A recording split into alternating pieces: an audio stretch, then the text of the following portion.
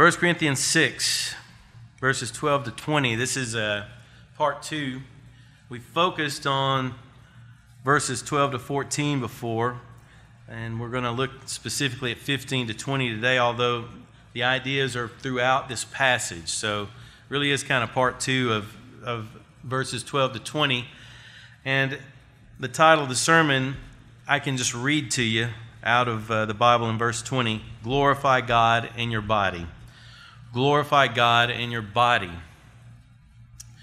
And that means that what you do with your schedule, where you go, activities you participate in, the thoughts that you think and dwell on, the words that you say, that's important. That either glorifies God or it doesn't. Now, let's not be mistaken here. We do not add to or take away from the quantity, if you want to think of it that way, of the glory of God. He is an infinitely glorious being, and it will be demonstrated, it has been demonstrated, it is being demonstrated, and will be finally demonstrated that no rebellion among His creatures will rob Him of that. He's going to settle all accounts.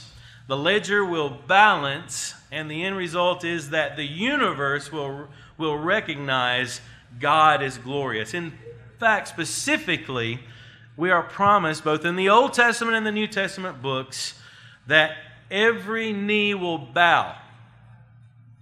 And we get the detail in the New Testament, in the apostolic writings, that the Messiah, Jesus, to Him, every knee will bow and every tongue will confess Jesus is Lord.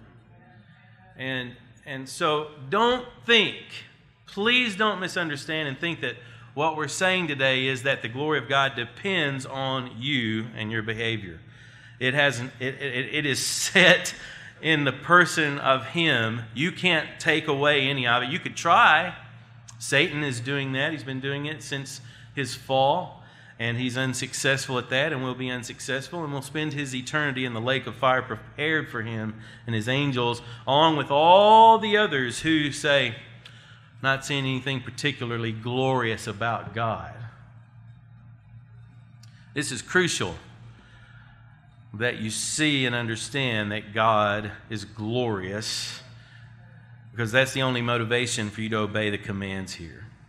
And in fact, I would go ahead and say, if God is not glorious, then use your body however you want to. Go where you want to, sleep with who you want to, do what you want to, disregard God. If He is not the glorious God that is portrayed in Scripture. But you know why we're here today. You know why this building exists, why there's a pulpit, why there's a man here speaking to you. It's because God is glorious. His word is true. This is reality. And you better heed it. Now, let's see what Paul wrote to the Corinthians about the issue of how they use their bodies in this life. 1 Corinthians 6, 12 to 20. The Bible says, all things are lawful for me, but not all things are helpful. All things are lawful for me, but I will not be enslaved by anything. Food is meant for the stomach, and the stomach for food. God will destroy both one and the other. The body is not meant for sexual immorality, but for the Lord, and the Lord for the body. And God raised the Lord and will also raise us up by His power. Do you not know that your bodies are members of Christ? Shall I then take the members of Christ and make them members of a prostitute? Never. Or do you not know that he who is joined to a prostitute becomes one body with her? For as it is written, the two will become one flesh. But he who is joined to the Lord becomes one spirit with Him. Flee from sexual immorality. Every other sin a person commits is outside the body, but the sexually immoral person sins against his own body. Or do you not know that your body is a temple of the Holy Spirit within you, whom you have from God? You are not your own, for you were bought with a price. So glorify God in your body. Father, we need your Spirit to illuminate this truth to us so that we have understanding. Oh God, when it comes to this issue in our society, it's harder to get an issue that shows more clearly the opportunity to glorify you and live for your glory versus doing whatever we want to do for our own selfish reasons. So Lord, help us all to understand this and submit to your command with joy, because you are a God worthy of our obedience and service. Help us to see this, I pray. In Jesus' name, amen. Certainly in our society over the last few decades, something has been going on that some have called a moral revolution, some have called a sexual revolution. And basically what it gets to is that now we have entities, businesses, corporations, and the demand is this. The demand is this. You are evil if you don't think that a person has the right to sleep with whoever they want to and decide who they will love and how they will love them. That's the message today. Our country, the society, that's a tremendous change from the base of our laws and the way we viewed right and wrong. You see, it used to be in this country that there was an idea that the laws should be based on what is right and what is wrong, transcending humans. We look above us and we make our law book based on what is right and what is wrong, transcendentally. In other words, according to God. That is why our society has been stable and has flourished beyond more than what we deserve, just because of that truth that we recognize there is such thing as right and wrong. Today, there's no longer the idea that right and wrong is something that transcends us, but rather it's individual, relative, circumstantial. And the highest ambition for law would be the individual's personal gratification and satisfaction. If that's true, the Bible's not true. But that's not true, and the Bible is true. So Paul brings this up. He's already covered it in 1 Corinthians 5, the issue of sexual immorality. And you know, he doesn't spend much time talking about the actual sexual immorality. That passage, chapter, 1 Corinthians 5, 1-13, where he introduces a situation. His concern is not that sexual immorality is happening as much as the church is tolerating it. That the church of the Lord Jesus is saying, it's okay. It's all right. You know, if it makes them happy.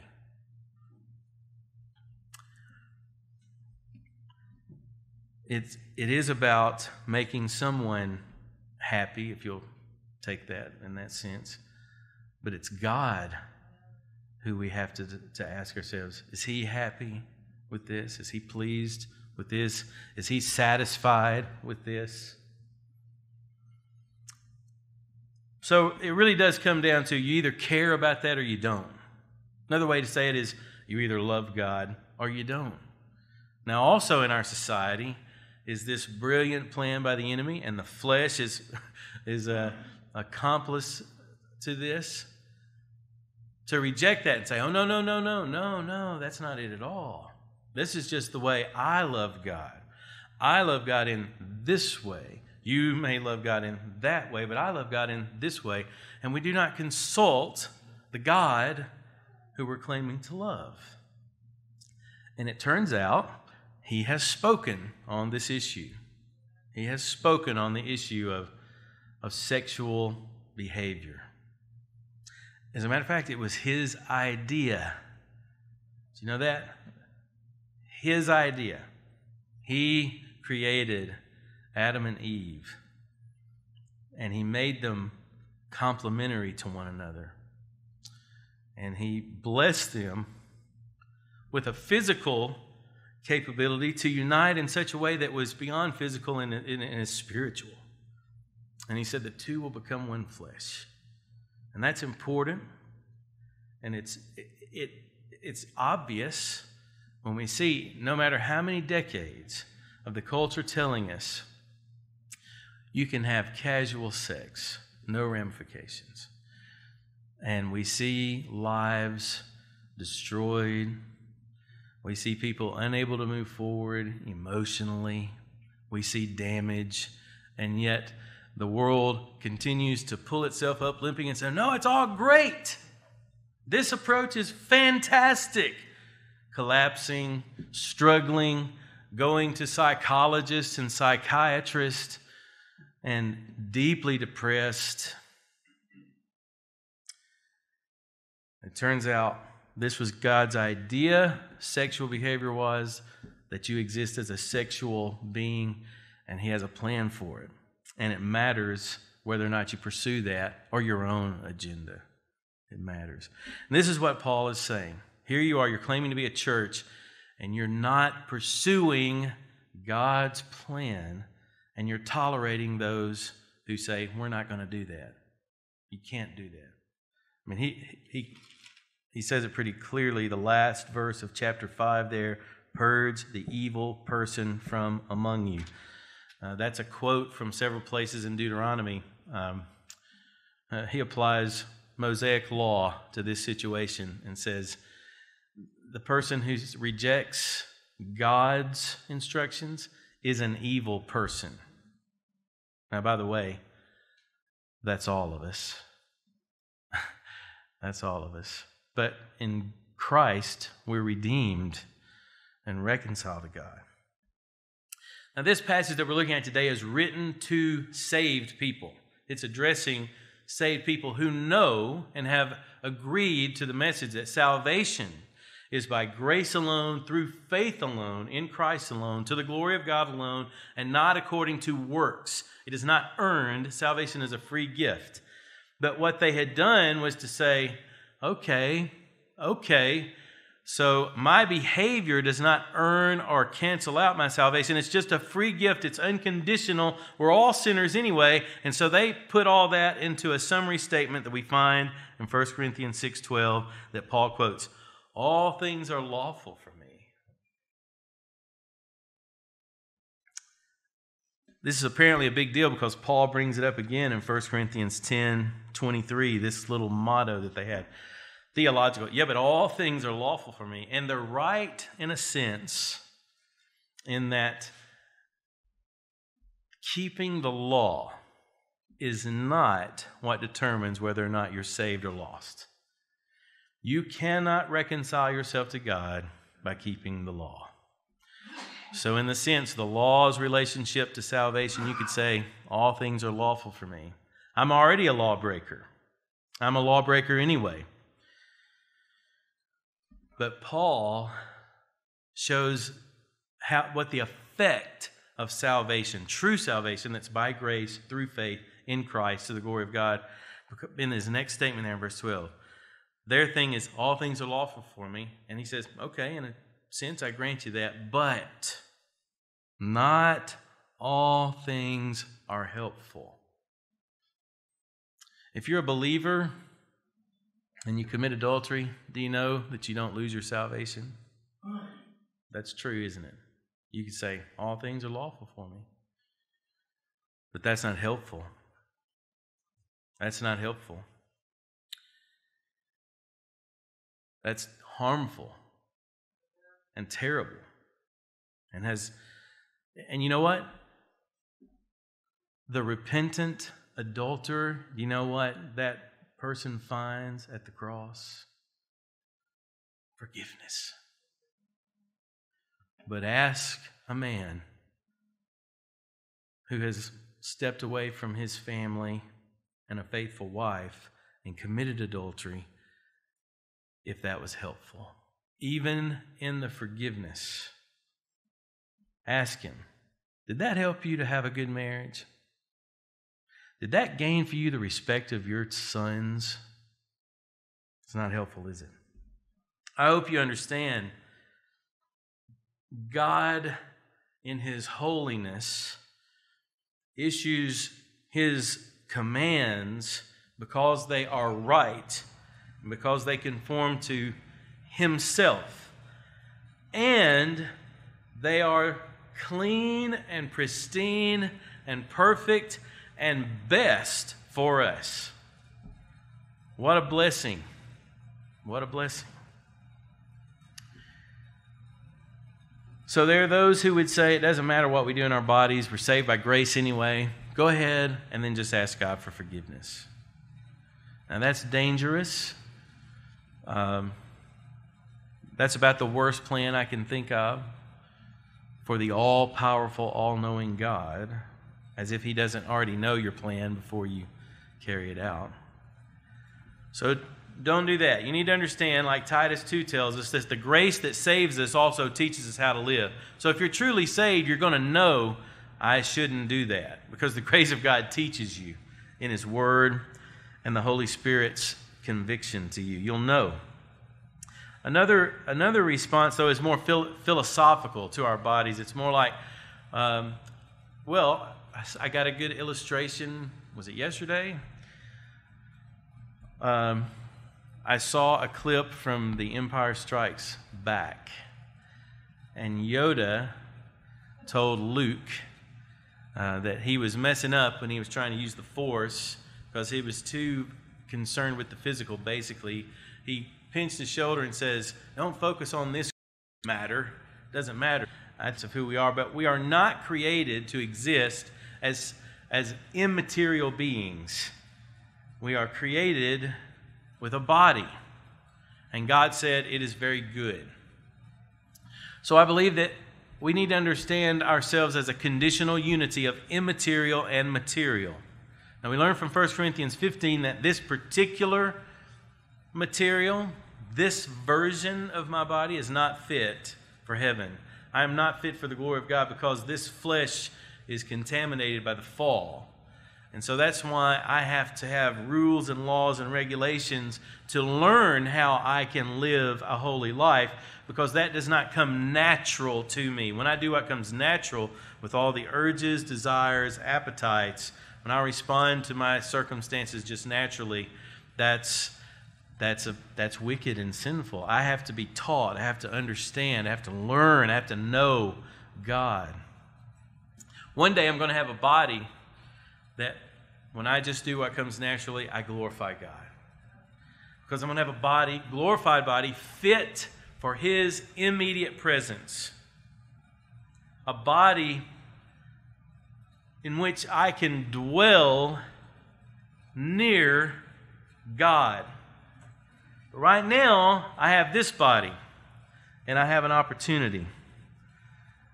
And in our society, we've never been in a time where how we use our bodies is more clearly either loving God or hating God. So let's think about three things: the Christian's proper attitude, the Christian's position, and the Christian's proper action.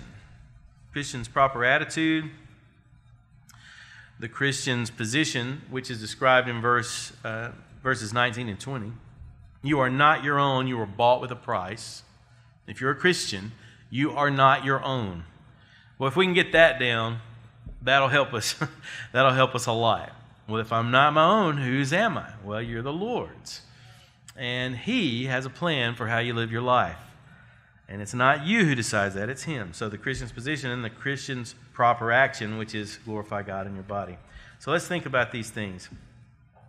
Christian's proper attitude.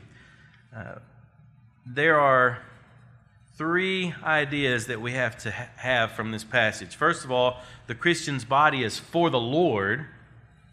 Secondly, the Christian's body is a member of Christ, a member of the body of Christ. And thirdly, the Christian's body is a temple of the Holy Spirit. That's what's going on right now, even in your body that you have right now, that, we should notice some of you may have noticed, if you're old enough, I think you have noticed, that our bodies are not improving with age. Okay, that points to the temporary nature. This is not eternal, and I praise God for that. That's on display for us. And yet, in this body, it is important how I use it, how I use this body, no matter how old you are today. Because my body is for the Lord, my body is a member of the body of Christ, and my body is a temple of the Holy Spirit. Let's understand this. I want to read to you Romans 6, 11 to 12, and then Romans 12, 1 and 2. Romans 6, 11 to 13, rather. Romans 6, 11 to 13.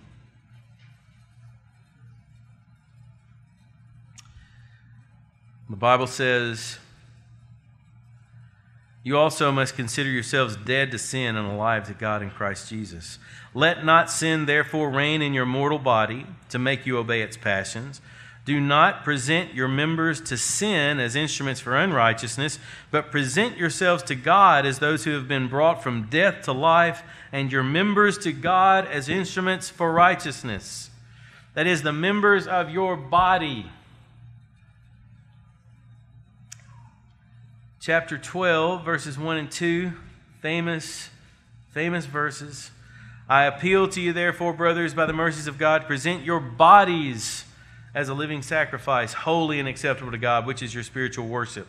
Do not be conformed to this world, but be transformed by the renewal of your mind, that by testing you may discern what is the will of God, what is good and acceptable and perfect." Now, I want you to look at this in Romans 12, 1 and 2. We are told to present our bodies as a living sacrifice. A sacrifice. We give it up, but they're not given up in a ritual slaying physically, but rather spiritually. We give them up, and they're living bodies. They are living bodies. We give them up because we've been bought. How is this going to happen? Do not be conformed to this world. Okay, what would that look like? The word conform right there means being poured into a mold. Being poured into a mold. Listen, here's what you have to do in order to be conformed to the world. Now listen very closely so that you'll understand this. You ready? Nothing. Just float, man. Just be you. That is your default setting since the fall of Adam in the garden. The problem is, the command here is do not do that. Don't follow the patterns of this world, which shout at you, you can do whatever you want to do. The thing that they have to add, though, is, and then come the consequences. But you don't ever hear that part of the message. Well, how do you do that? How do you not be conformed? Okay, here is the reason why we meet once a week in this room, and either me or Pastor David or somebody comes out and talks to you from the Bible. How can we not be conformed to the patterns of this world, to the poured into the mold of this world? What does it say? Be transformed by the renewal of your what? Mind.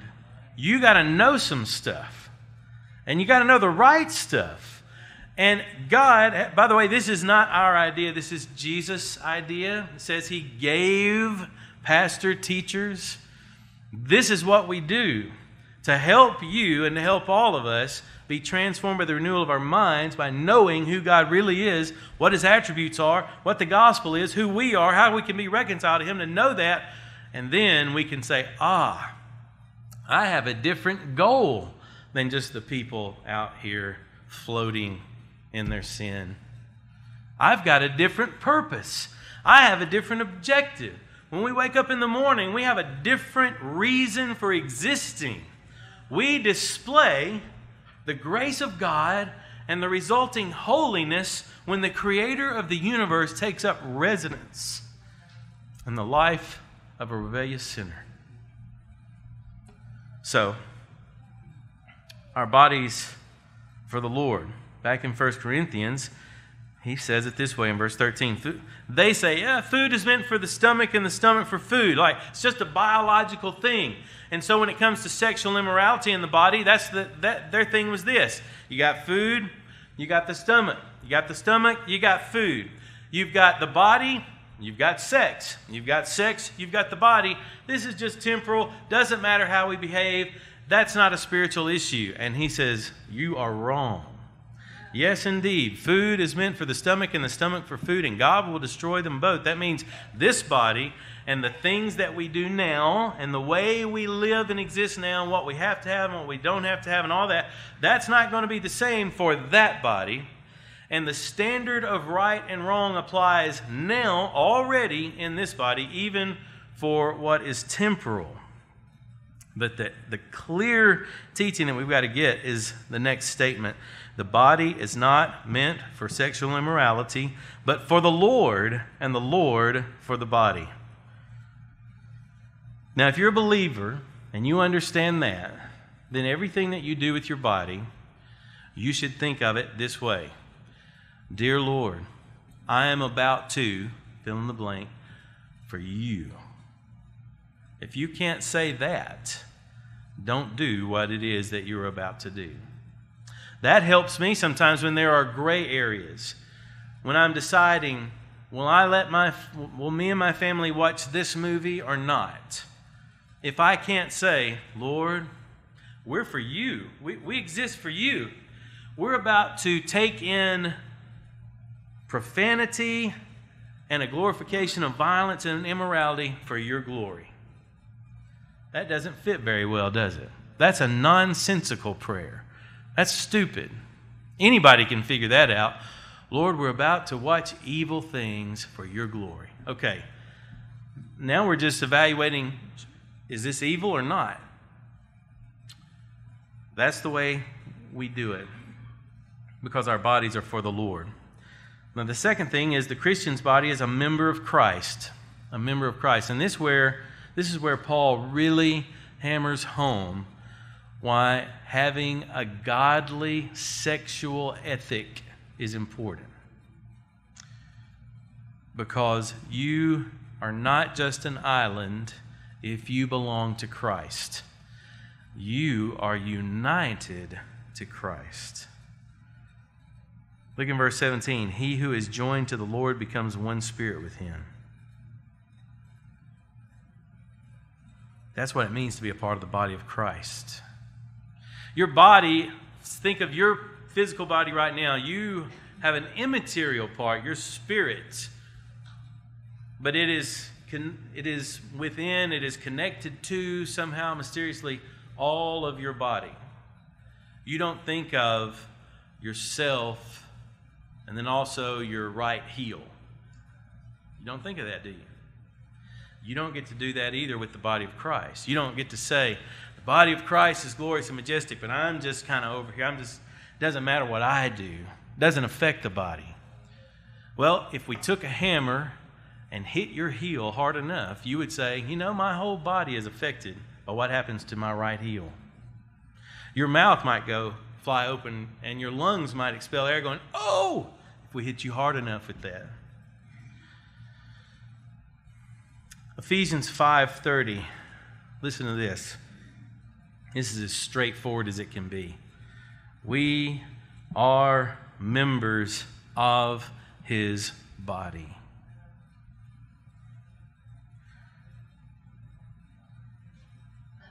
All right.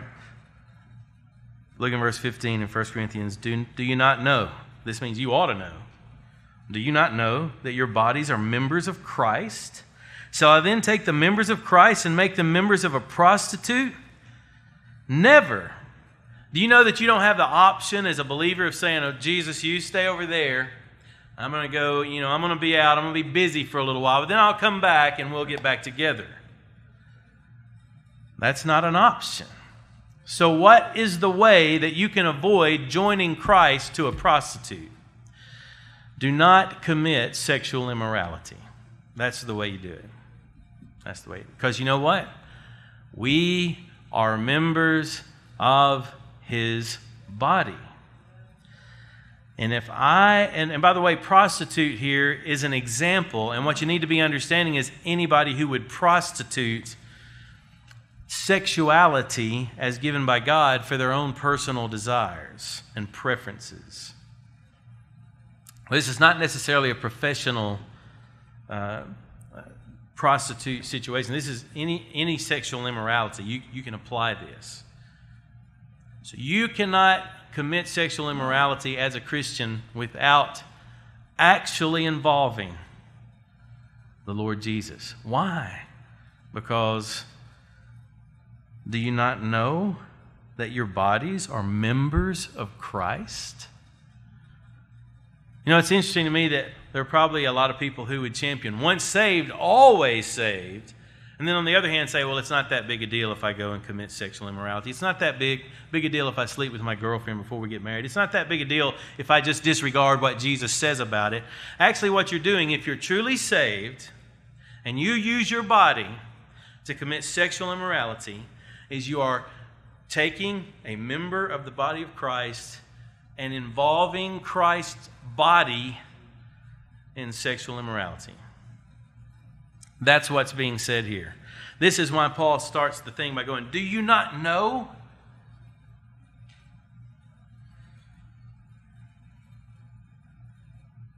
Praise God, sexual immorality is not the unforgivable sin. Don't we need to remember, before we become too self-pious and judgmental, don't we need to remember what Jesus said? What is the standard? For example, adultery.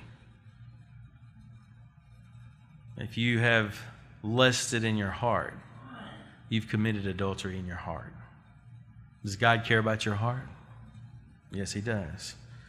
I hope that this passage and that understanding right there will give you a greater appreciation of the grace and mercy of God. Remember the song we just sang a few minutes ago, Man of Sorrows. Jesus, the Creator, the agent of creation, John says nothing was made that He didn't make. And the Father, so impressed with Jesus and His incarnation and the mission that He did, has exalted Him to the highest possible place. All of that, and Jesus took the role of Man of Sorrows to redeem us from sin, including sexual immorality. So the Christian's body is a member of Christ. That's true. That's true. You are not free as a Christian to indulge in sexual immorality and think that doesn't really affect anybody else. The most important person it affects is Christ, because we are the body of Christ. And this is important. This is important. It is written, the two will become one flesh. A sexual union is an important thing. C.S. Lewis said, a paraphrase, he said, if you have a sexual union with someone, that is something that you will either enjoy or endure for the rest of your life. Now think about that. If that's within the covenant of marriage, which is God's plan, then you can see how that's something to be enjoyed forever. But try getting married and saying, sweetheart, I've been very promiscuous. And you'll understand what C.S. Lewis meant by now it has to be endured. Now, praise God, we can endure it. By the grace of God, there's forgiveness. If there were no grace and forgiveness, there'd be no reason for us to meet here. But there is. But those of us who have been saved, what Paul is saying to the people saying, I now belong to Jesus, is, okay, here's how you live. Here's how you live in that forgiveness. Here's how you live.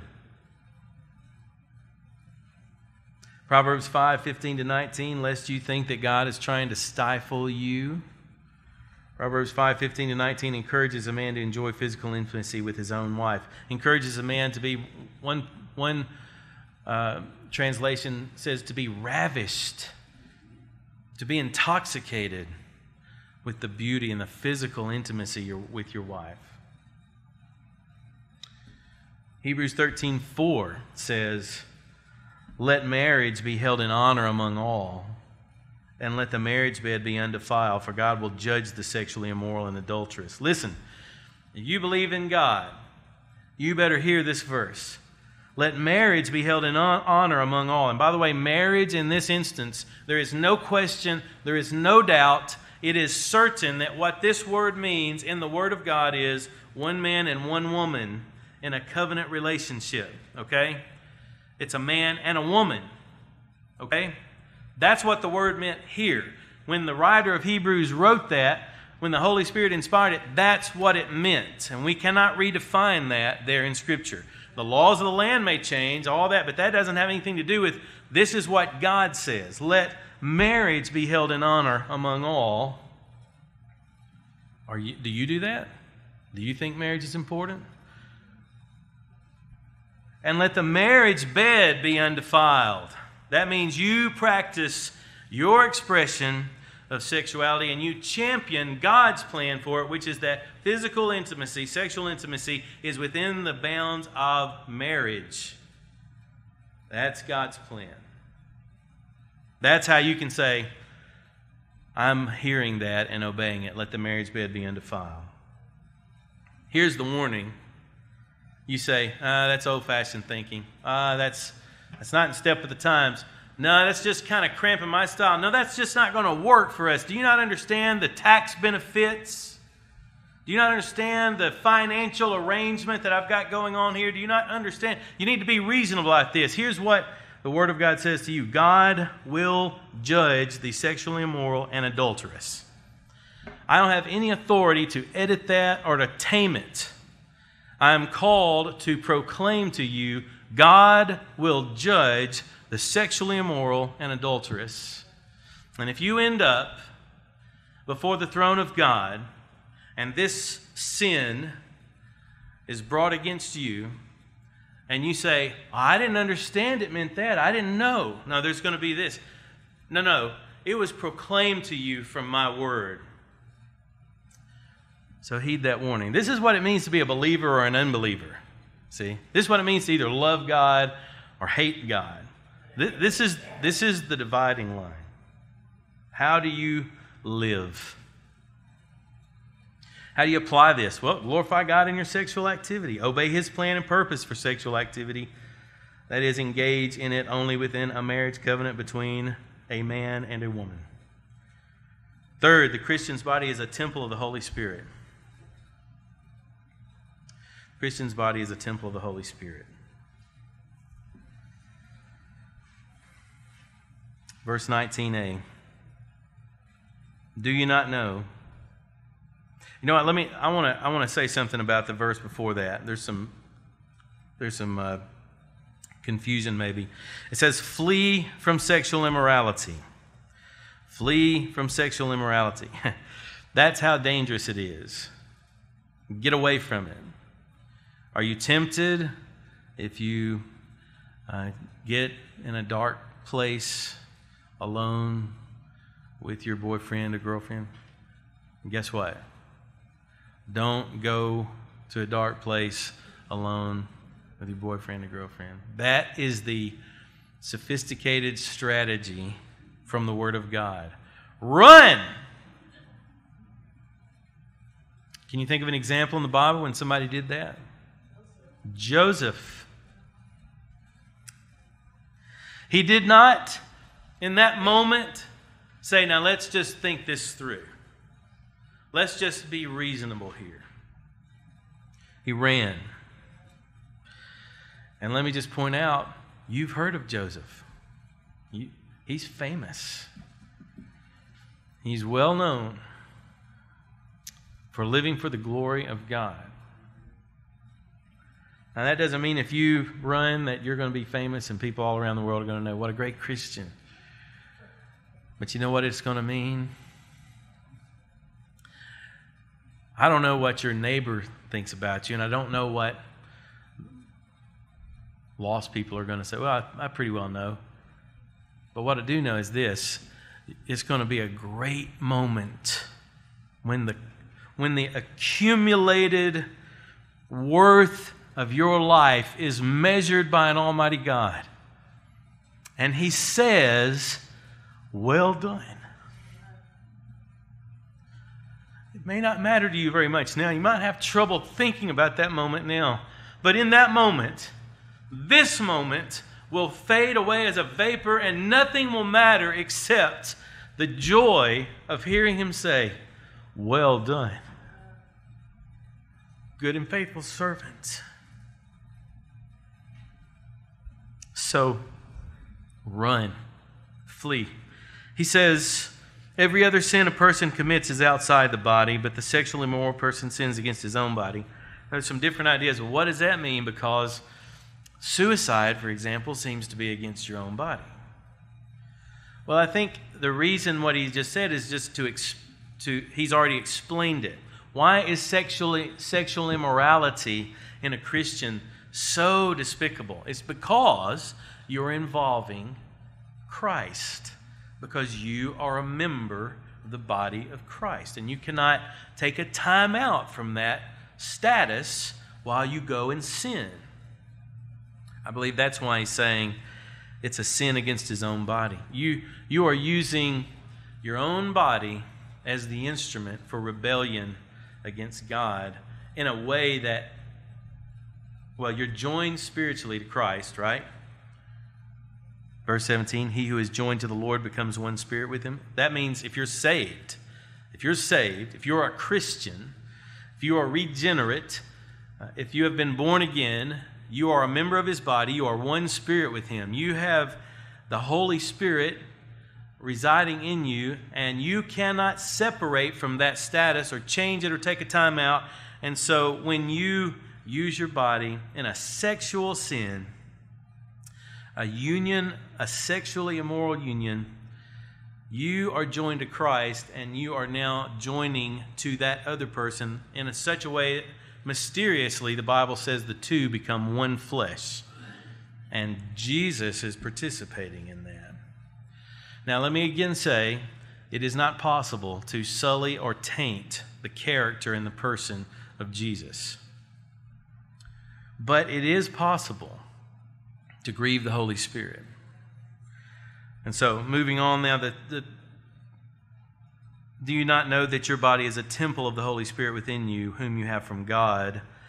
You are not your own. Your body is a temple of the Holy Spirit.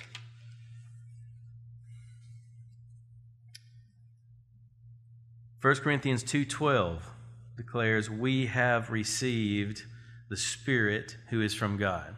That's what it is to be saved. We have received the Spirit who is from God. 1 Corinthians 3:16 and 17. Paul says, do you not know that you are God's temple, and that God's Spirit dwells in you? Now listen to this warning. If anyone destroys God's temple, God will destroy him. For God's temple is holy, and you are that temple. Separate, set apart, not to do what everybody else does and just do whatever feels good. But you're a temple of the Holy Spirit.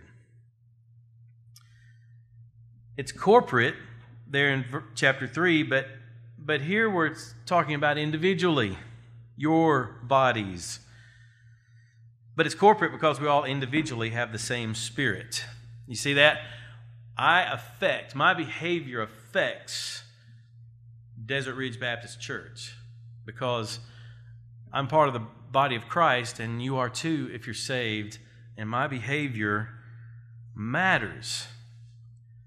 We together are the temple of the Holy Spirit. We individually are indwelt by the Holy Spirit, those of us who are saved. And so, he who is joined to the Lord becomes one spirit with Him. We're temples of the Holy Spirit. Let us not defile the temple of the Holy Spirit. Ephesians 4:4a, there's one body and one Spirit. One body and one Spirit. Can't take a time out from that. How do you apply this? Do not grieve the Holy Spirit. Ephesians 4:30 says, do not grieve the Holy Spirit. We can cause the Holy Spirit, God the Holy Spirit, who is indwelling us, to grieve. We must avoid this. Now listen, He already knows the plan. But this is what it is for Him to be in a personal relationship with redeemed sinners. He does not save us and then say, whatever you do is fine with me. He redeems us and then tells us, here's how you live. Jesus taught this over and over. He said, why do you call me Lord, Lord, and do not do the things that I say? In Luke 6:46. He said in John 14:15, if you love me, you'll keep my commandments. Our American Christianity has labored. I've heard many explanations. What is the desire is this. No, Lord.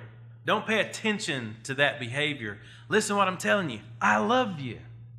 But Jesus says, if you love me, you will keep my commandments. No. The way I live doesn't have anything to do with my love for you. And what Jesus is saying, the way you live is your love for me, or not.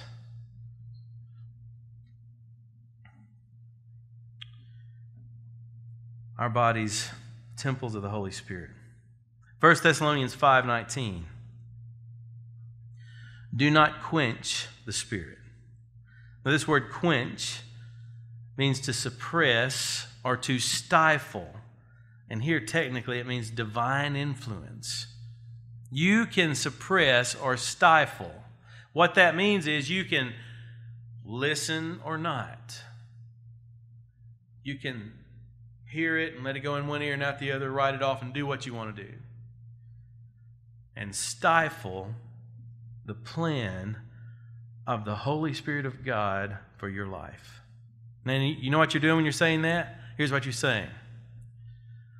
Almighty infinite God, who numbers the hairs on everyone's head, who is so sovereign that not a sparrow falls out of the sky apart from your will.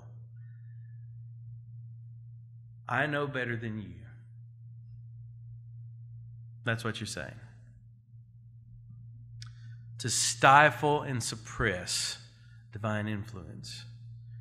It might be that divine influence is saying, don't go there. Don't go in there. And you know what? If that is the will of God and you go in there, nothing good apart from redemption and forgiveness can happen. There will be consequences. I heard an illustration I thought summed it up very well about God's forgiveness and consequences. There was a piece of wood, and let me just tell it to you this way. You can take nails and you can hammer the nails into a piece of wood, right? The other side of a claw hammer, you can slip on the either side of the nail and pull the nail out, right? And when you get finished doing that, nail in 6 or 7, pull them out. The board looks exactly the same before you started, right? No. A bunch of holes where the nails were, right? That's the way sin is, and forgiveness. The forgiveness is there. But those holes will be there too. That divine influence, the Holy Spirit, He wants what's best, first of all, for God. And it just so happens that what's best for God is best for you.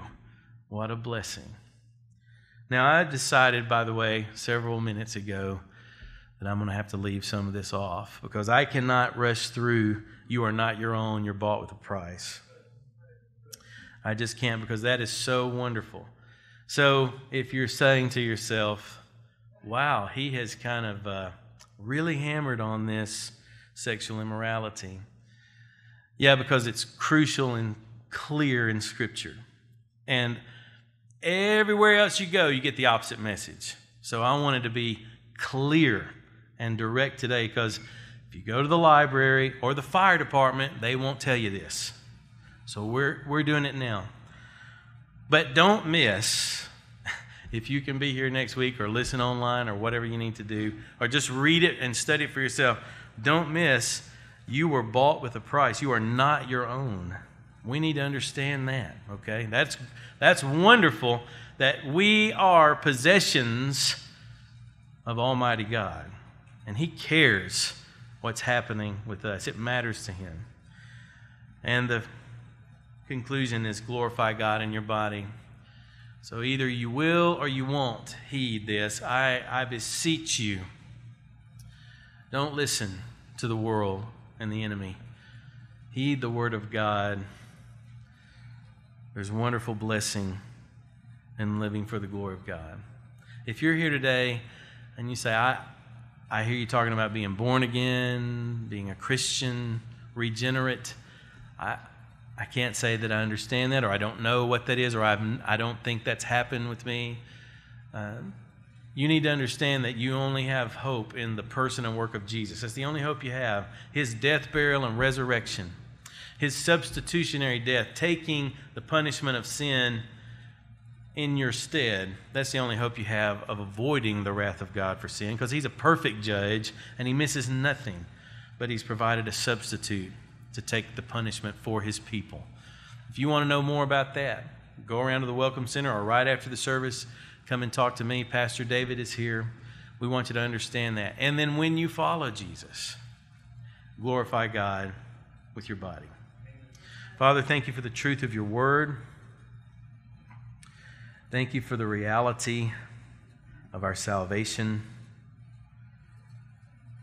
But Lord, thank you for showing us in your word what you plan for that to mean in our lives, that we live for you and not ourselves, that our bodies are not meant for how we want to use them to fulfill our appetites, but rather they are for you. And Lord, you've provided a perfect plan for how we express who we are, sexually and in every other way. So Lord, I pray that you would help us to hear the truth and to obey it for your glory. I pray in Jesus' name, amen. Welcome to the YouTube channel of Desert Ridge Baptist Church in St. George, Utah. I'm Michael Waldrop, one of the pastors here at DRBC. We strive for sound doctrine in preaching and teaching and warm fellowship around biblical truth. For more info about DRBC, please visit our website, drbc.us. There you can find helpful links as well as a secure means for contributing financially to our ministry here in this area. Soli Deo Gloria.